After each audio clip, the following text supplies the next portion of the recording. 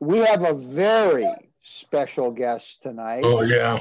And he comes to us from North Aurora. We've spared no expense to get this guy here tonight. Literally, no expense.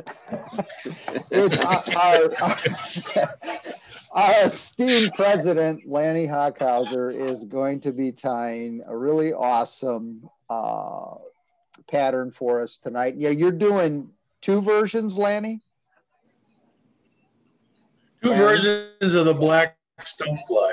Okay, so with no further ado, Mr. Hockhauser. Thanks. I'll turn my mic off now. Okay. I thought I'd go through what I'm going to use here as tools. My trusty bobbin. It's a little stone flow. I'm using 8/0 black. You can use 6/0 on this, doesn't matter. Got scissors, my whip finisher that I use sometimes, a bodkin, and a nice little bead tweezers. And that is pretty much it. The kinds of materials I'll use will be black Antron yarn for one of the versions of the body. I'm going to use black ice stub for one version of the thorax. And then for the other, I'll show you my favorite little dubbing, this stuff from Doug Swisher out in Montana. It's fine black dubbing, and it's got very fine rubber legs in it, like for a number 22 or 24 fly. I mean, they're really fine. But when you put them in a dubbing loop and spin them for a thorax or a head, they just are buggy as can be. So I really like them. Now, for purposes of demonstration, although we said size 12, I'm going to use just a straight size 10 hook. So I thought it'd show up better in the video. And with that, I'll take this fly out of the vise and just start with what we're going to tie. And I've taken my hook and put the bead on it first. And mount it up in the vise. And as I do this, I'll be working to try to keep all this stuff in focus for you. This microscope camera we have is very cool, but the focus is very unforgiving. Very sharp right now, Lanny. Is it? Yeah, very sharp. I'm going to pin this thing so it shows, okay, yeah, that looks pretty good. Now, I forgot to put one material up, and that's these goose biots that I'm going to use for the tail and for the antenna. And this is unusual the way I tie it, in that I move the bead back, and I'm going to put some thread right behind the eye of the hook and put a tiny thread bump. It doesn't have to be big, just a little bit that will help you spread the antenna.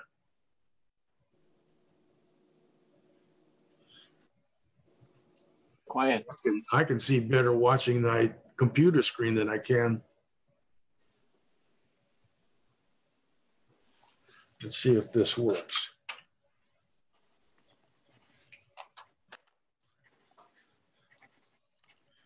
Now, grab any 2 biots and you can pull them off or cut them off, because the butt ends aren't critical in this. Like when you're winding a, here, come on. When you're winding a body on a dry fly, for instance. I'm just going to cut these things off.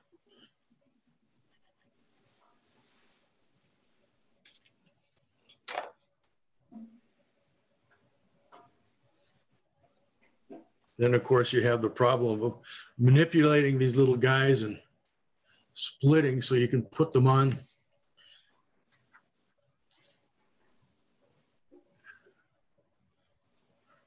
And I dropped them. Oh, there they are.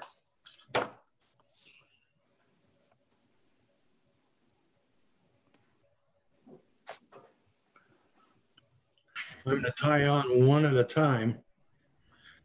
And when you tie these guys in, use as few wraps as possible to secure them. And because the bead is going to have to slide back up over the butt ends. So I'm just going to put that out there.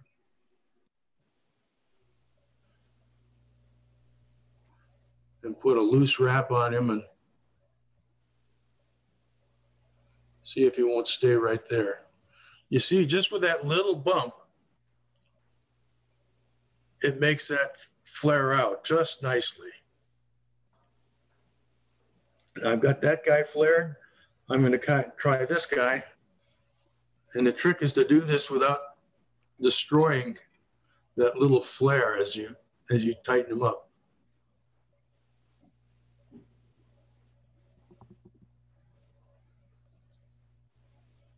Okay. Try this again. That's better.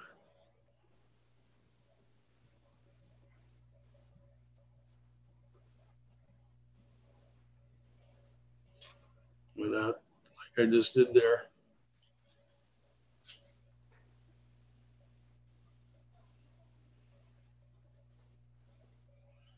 Now I'm going to try to see if I can't give those guys a little twist, and hopefully they'll sit just like that. Can you tilt the fly towards us so we can see how they're splayed? Yeah, thanks. When you're playing with this bead like this, it's really easy to mess this up. And I'm tempted to put a drop of epoxy on this, or I mean,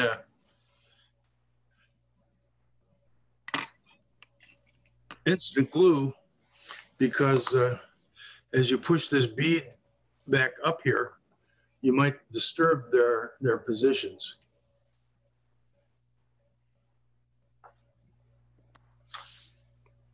So I'm going to try to hold them and shove that bead up at the same time.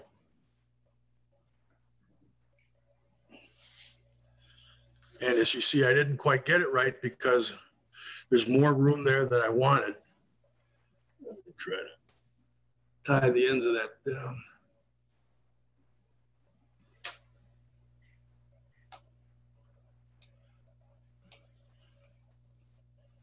Well, I'll just whip this off for the time being and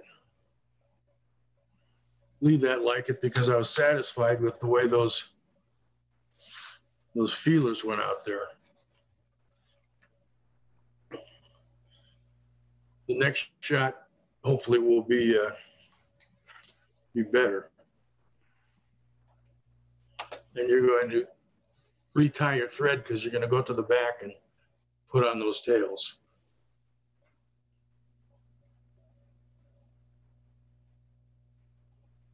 And it's the same issue as in the front. You want them to splay out a little bit.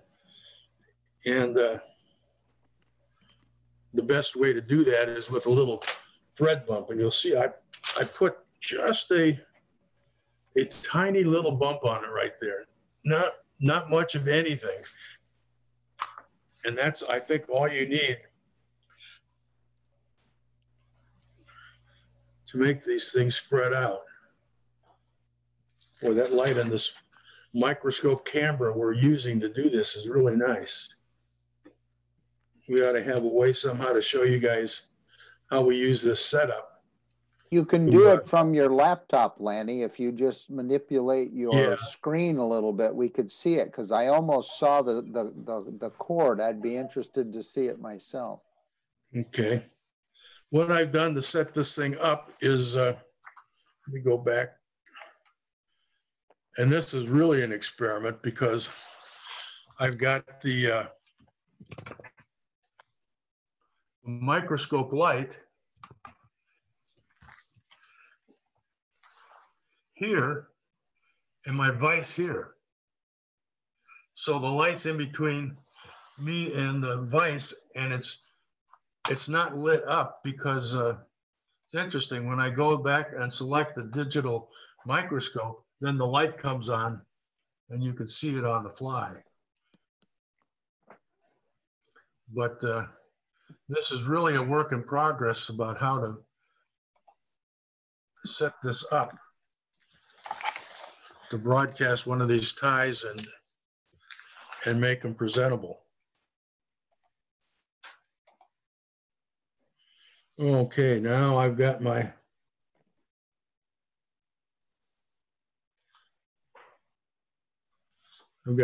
two more little biots cut, and I'm going to do the same thing with them in the back. Now, some folks tie these things on two at a time, and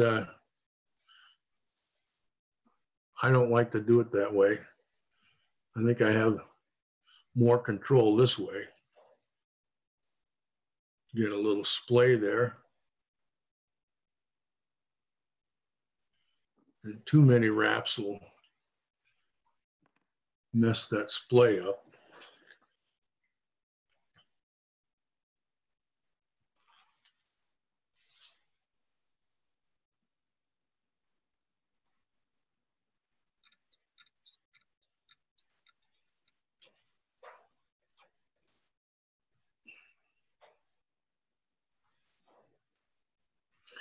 Nice.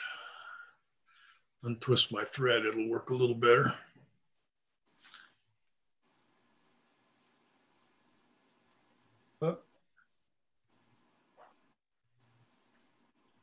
Well, you have your thread wrapped around the hook shank too, or the barb of the hook. Yeah. That'll do it. Mm-hmm. Okay. No, I can't see it.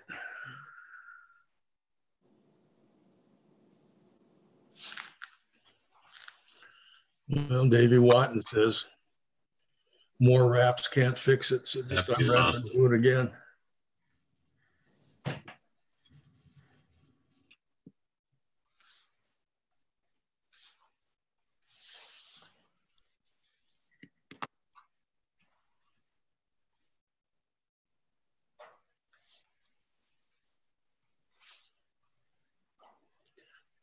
Where is it? There they are.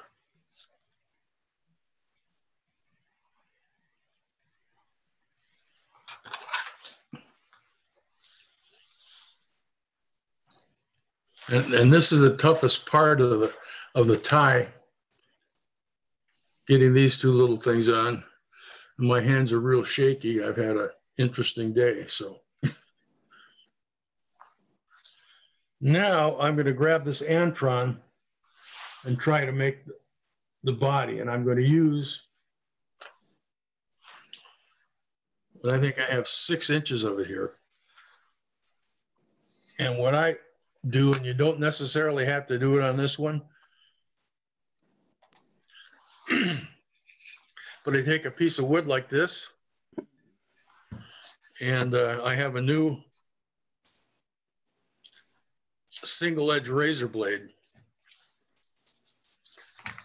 And this works with any yarn you're doing, and especially when you get into the smaller flies. If you put it on the board, you take the blade and scrape maybe the last ½ inch of the yarn a couple of times, and then move up the next ½ inch and scrape the whole yarn, and then another ½ inch in the whole yarn. Eventually, you can give that a little taper for the tie-in point.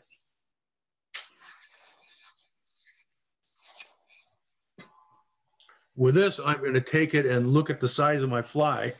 Let me get back to the microscope. And decide, I've now twisted it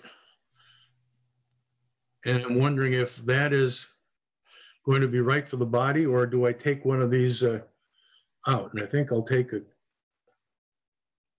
couple of these things out, and that will taper this fine. So here I have this thread. I'm just going to lay in and take it back to the tie-in point with the of the tail without disturbing how the tail is situated.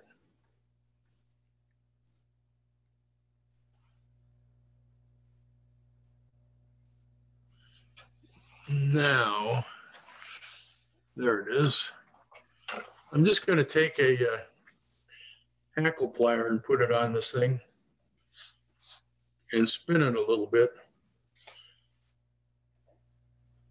I can't find my hackle plier. I have a hackle plier that has a little rod that goes into the bottom of the hackle plier here and stretches out, and you can use that to spin things in the hackle plier. There. Now I've got this tight. I'm just going to make some touching loops and see how that does for the body. And even though this is the body part, I'm going to take it all the way up to the bead, because that'll make it easier to wrap the head.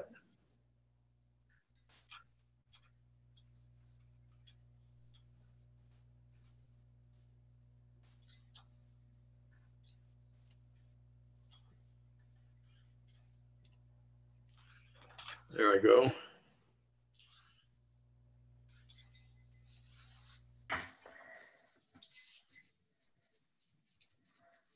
I'm going to try to cut this off. And I'm still a rookie. I always turn the vise straight up to cut something off so that I don't cut the tying thread.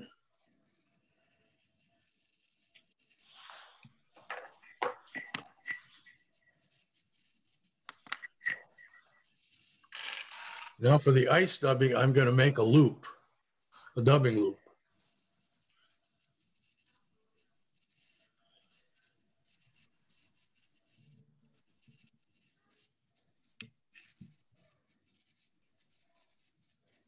Situated back there. And everybody knows how, how difficult ice dubbing can be sometimes. And that's why I'm using a loop. And what I'm going to do, if I find my loop again and untwist it.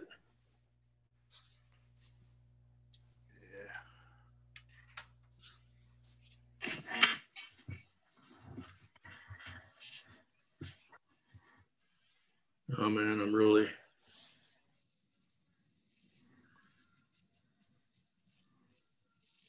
Oh, there it is.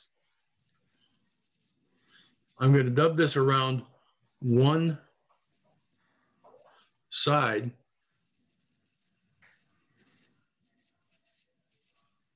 of the dubbing loop and just put on maybe at most a 2-inch noodle.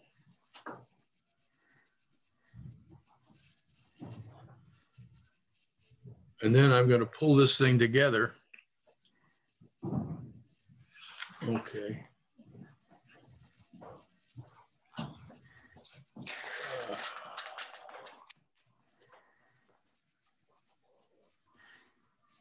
Here it is.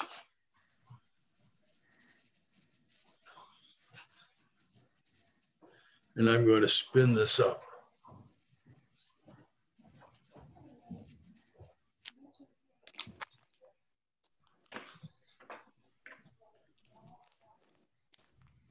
So what this does is lock down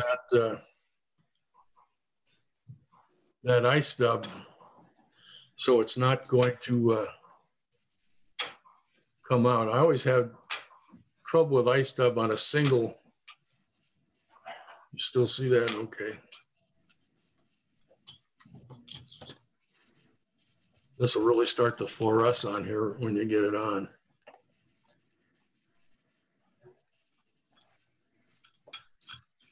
There you go. A nice little shiny head.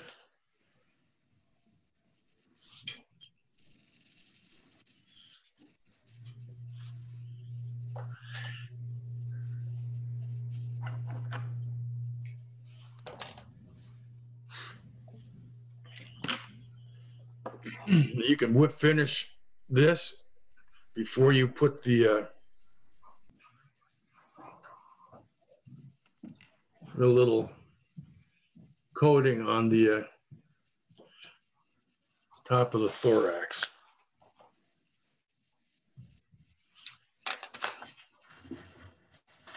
And let's see. Hey, Lanny? Yeah? You need to whip finish twice on that bug, once ahead of the bead and once behind the bead then? Oh, yeah. What I do is when I tie down the these little antenna up front here, yeah, I wrap that spot too big because I'm so far away from the vise. That's my excuse. That I couldn't slide the bead back up over it, but I whip finish it right up here, just 1 or 2 whips, so you can push the bead over the top of it. The bead should really be sitting right up here. So this is a design modification. What? This is a design modification. It is. But here I have the thorax, and I can tease it down a little bit.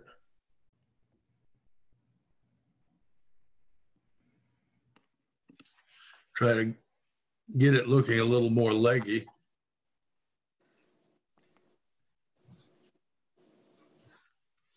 This is one of those things that doesn't work sometimes, so I'm using it as a dubbing brush.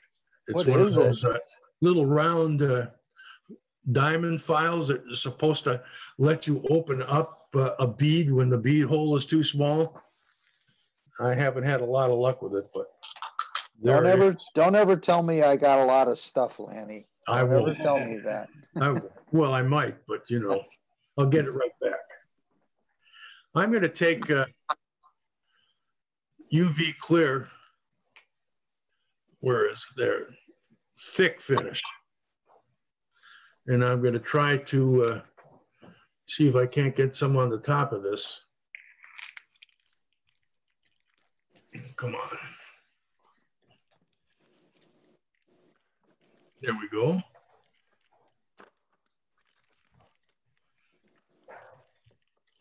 And when you first put it on, it can look pretty bad, but you just let it sit there and work its way down the side of the fly, and you can help it a little bit with your dubbing needle. I see it's too far to my side, so I just move it over a bit. Hopefully it'll settle a bit more without getting the threads in it.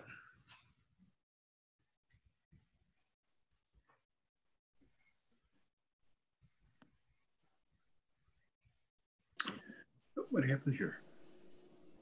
There it is. And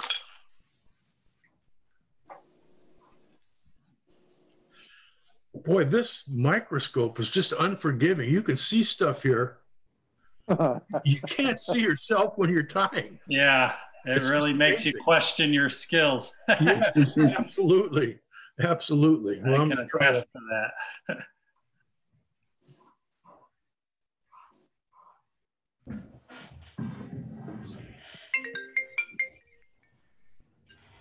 Well, there we go. Now this is, you know, the level of complexity of this fly is really still in the guide fly sort of category. But, you know, you got some little picked out legs and the narrow body. I think it's good. Hey, Lanny, is that a winter fly or a spring fly? When would you use that? That can be, well, it can be a spring fly. Whenever you notice the stoneflies, or when where this really works well is, say, in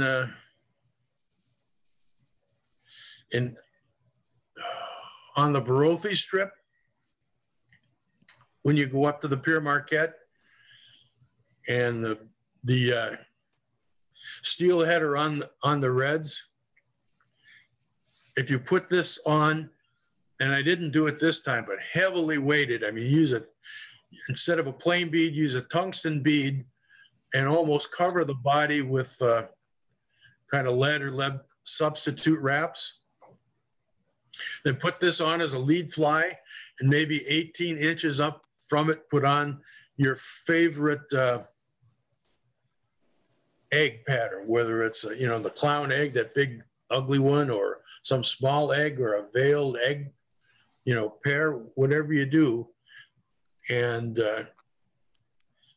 if the PM is not terrible, you can get this down low enough to feel it on the bottom. If you can't feel it hitting the bottom, you're not getting it low enough fast enough. But when I was fishing up there with Gene, I got as many hits on this as I did on the clown egg.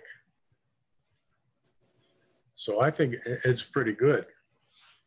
Of course, when they're on the reds, I think it's irritating them more than anything else, but we're trying to get on top of the hens. So by the time it got down, it was in front of the bucks stacking up behind the hens, so you can get it through there and not get the hens off the reds. But that was fun. Now let me try it another way. Hey, Lanny? Yes. If you put the bead on the wrong way, you can actually get it a little bit closer up. I'm putting the bead on small hole first. Yeah, but if you put the large hole on first, yeah, it would fit better. It'll fit better up into, I did it backwards. I put the bead on backwards. I just did. And it actually fit up better into the front. Yeah, that would probably keep me out of trouble there.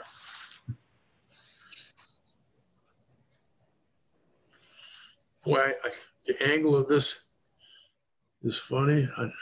There. Well, I like the way this thing looks, this microscope camera. I'm just going to have to get used to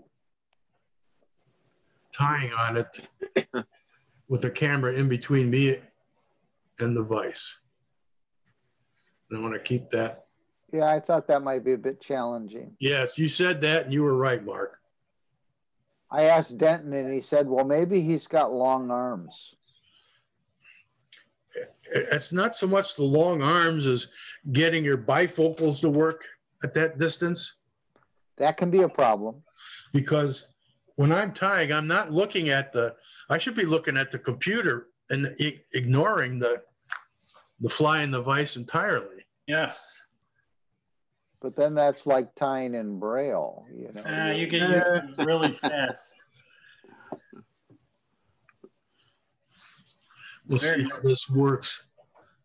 Put this guy on again up here. Well, I'll be interested to see how mine goes, because I need light to see. I know. I can't tie in the dark. There you go. You nailed that one. Yep. And I'm not going to mess with it. I would leave it. I would glue it. Too many wraps. Yep. Yeah.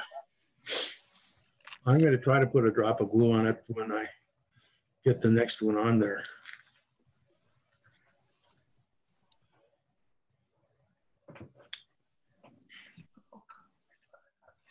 The problem here, I think, is I've got light coming from too many directions.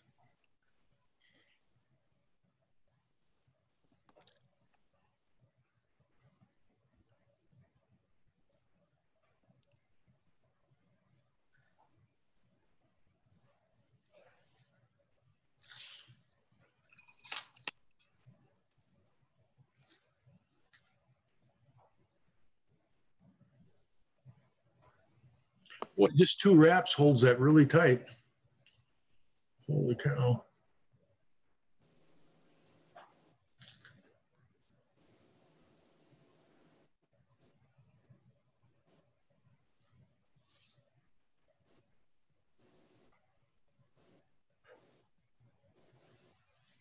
Okay, let's go at this again with Bob Charles' excellent recommendation and see how Actually, it's a great recommendation. That was a whole lot easier.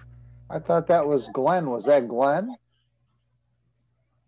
Was that you, Glenn, or Bob Charles? Now that was me, Bob Charles. Okay, sorry, Bob. Sorry, Glenn.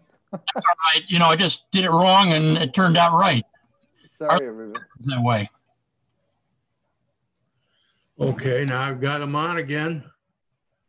Whip finished it, cut the thread off.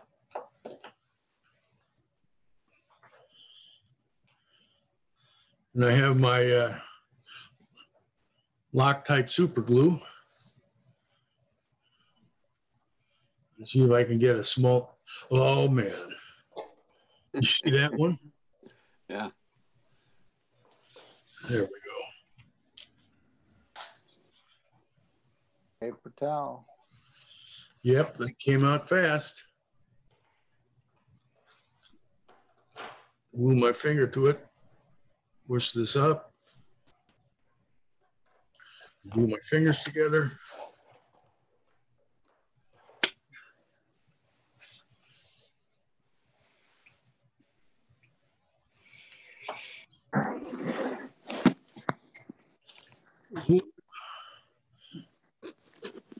Now what did I do? I pushed something. I think I pushed this. There we go.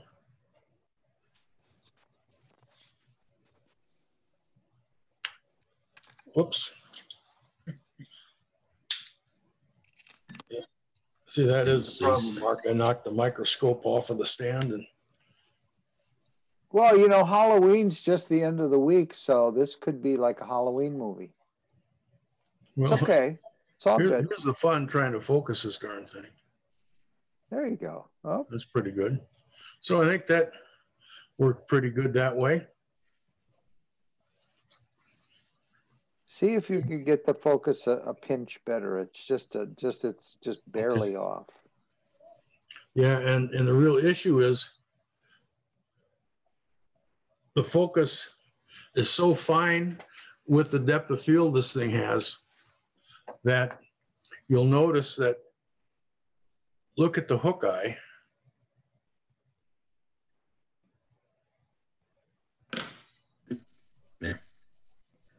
Yeah, yeah. There you go. There you go. Perfect. Perfect. That's good. Yeah. But the hook eye and the bead are just different enough thicknesses that You know, it would be interesting, the hydrodynamics with the bead that direction. I was just thinking about that. It's like a cup now, you know? This may be a whole new thing you guys started. Hey, it's a popper. There you go.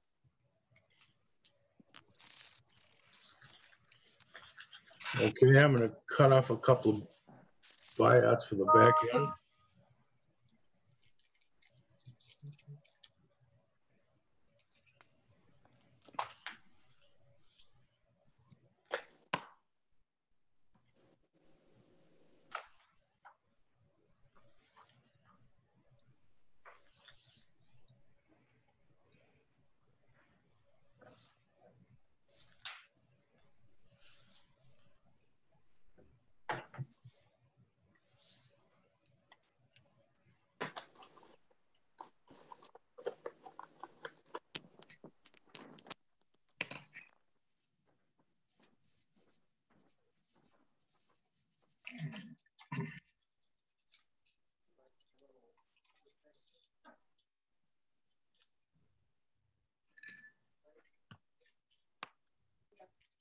Yeah, where'd that other little bugger go? There he is.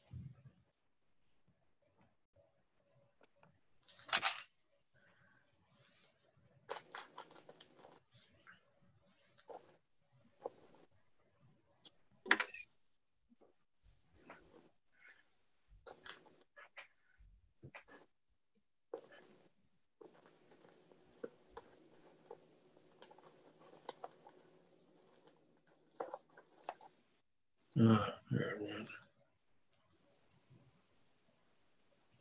lost them.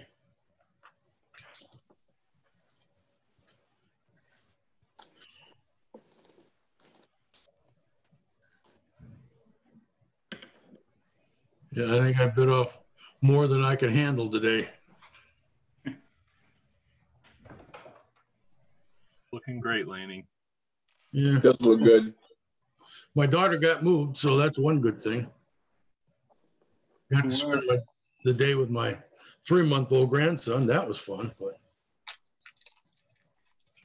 You did a good job, Lenny. Don't worry about it. poops out an old guy. Okay. I am going to twist that body again with the Antron, but then I'm going to use the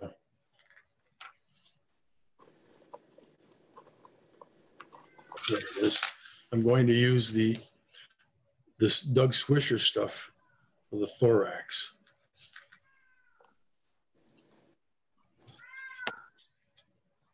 No.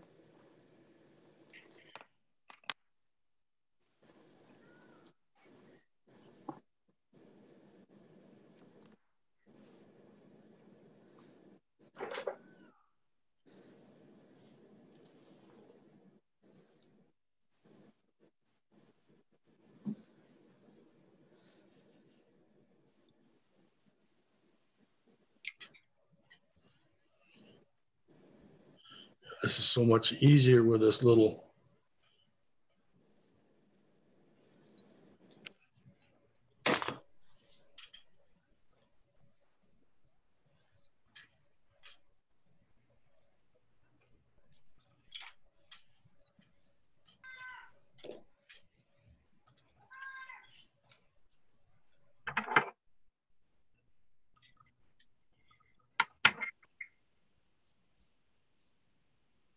Ordinarily, I'd be using the rotary function and it would go just a little bit better, but this works.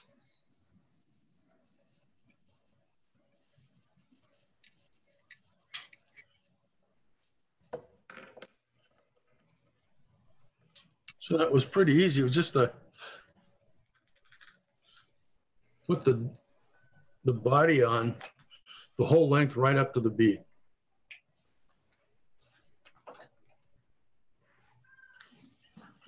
What did I do with that tail? Oh, I twisted under. There it is. So I was able to get it actually twisted right. It's hard to see that thing. There it is.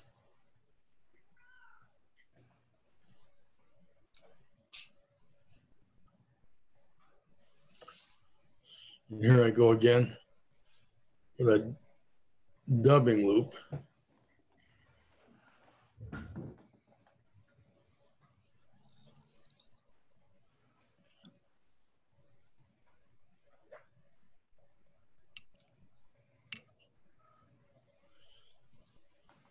And this time I'm going, thank you, Doc, for these heavy tweezers. And slip these in here to keep it open. And try to use this Doug Swisher stuff. I'll hold it out and see if, can you see the little rubber ones in there now? Mm-hmm. Oh, yeah.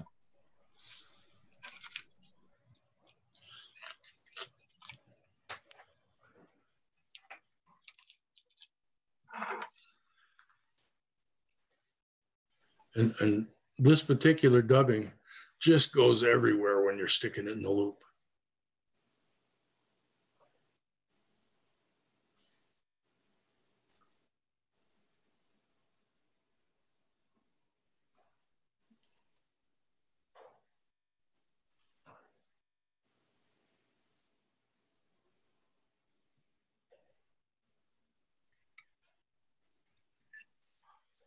A little bit more. Just make it nice and buggy.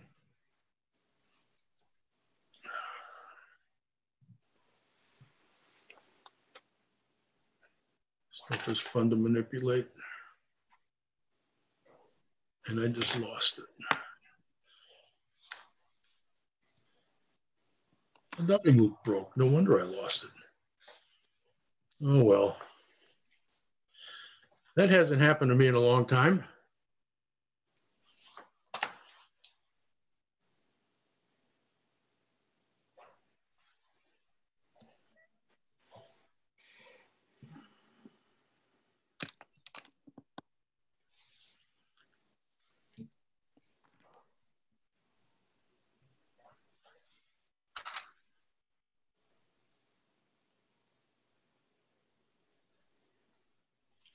That's right.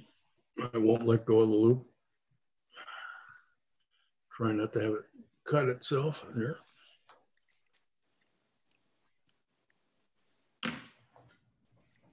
There. Where's that other one? There it is.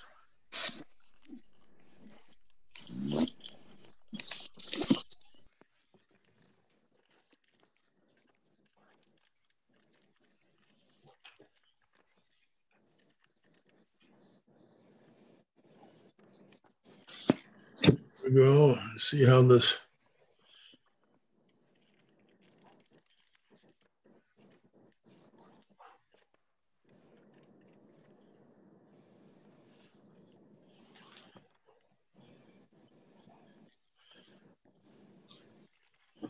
I'm going to just rub it a little bit with that.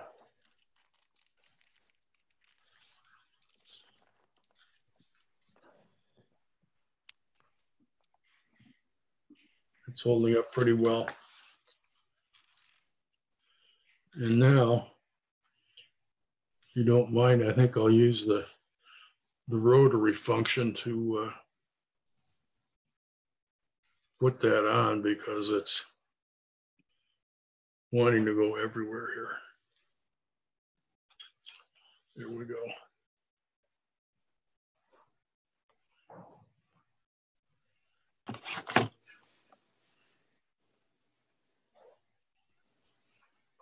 Now that should be big and bushy. Now I just have to get it controlled and trimmed down a little bit. Call that the Phyllis Diller fly, huh? Yeah, it really is. What do they call that? Is that do they call that wiggle dub or something like that? Well, is that what it's you know, called, Doug or? Swisher calls it his Generation X.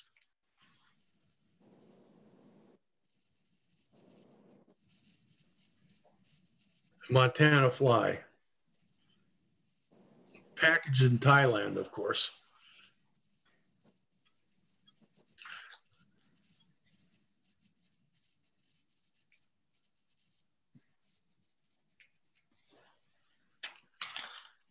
And this is plenty buggy, but in order to make the thorax on top, I'm going to take my scissors along the top and just snip some of this top stuff off. Boy, is that thick. That really does look buggy, though. Yeah, it does, doesn't it? And I'm going to whip finish it right now before I put on that.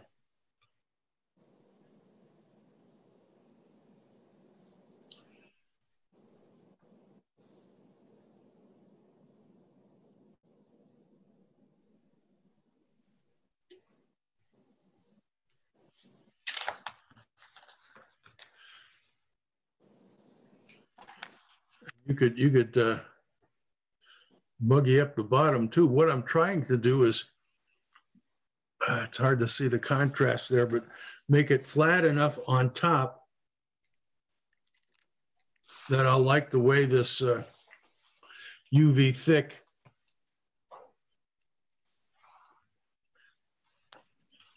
fits on the fly. So I'm going to take the UV thick again.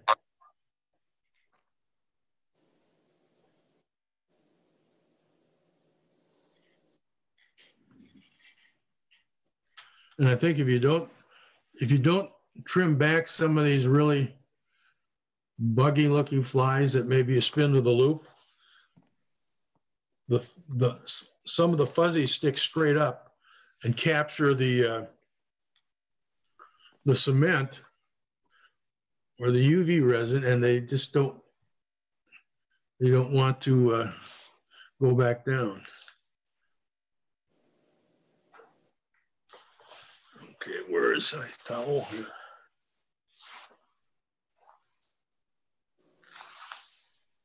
Starting to subside a little bit. They really, when they say thick, they mean it, but it settles pretty nice. If you're patient, just let it settle before you use the light on it. See how that looks like after I light it up.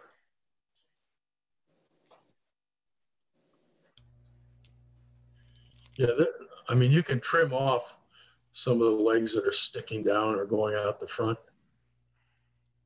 but it will certainly be a buggy fly. And I imagine some of you can find a use for something like that as you look at how it goes here.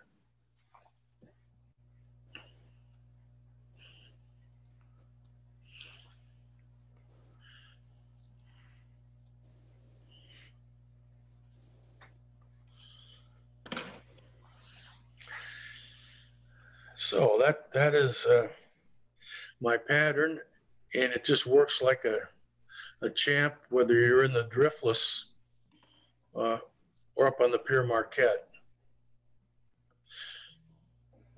I think this imitates any number of, dark colored nymphs. So it has worked for me. I've tied it as small as 16, the little tiny one, and works just great.